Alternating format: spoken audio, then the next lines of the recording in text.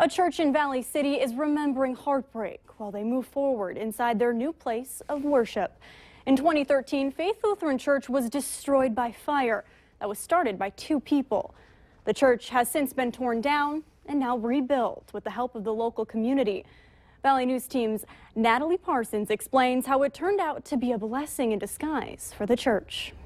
A charred, boarded-up church is all a distant memory as Faith Lutheran Church has risen to new life. There was some anticipation built up, and it was pretty exciting when we opened the doors. An arsonist act in October 2013 brought flames to this home of faith, and 28 months later, Faith Lutheran Church is anew with its first official service. You have a place here, that there's room for you here, and just relax and be in God's presence. A large stained glass window welcomed an emotional congregation and a carving of the Last Supper that took 3 months to finish, all to create a non-traditional wide worship space. Now when Pastor Jolene addresses the congregation, she can see everyone. You're in a really long space.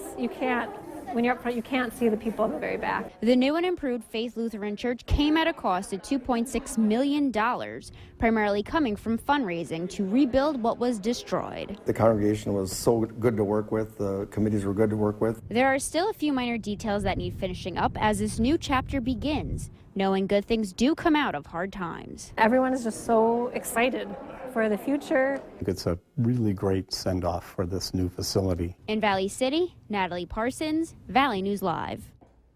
More than 300 people attended the first service at the new Faith Lutheran Church.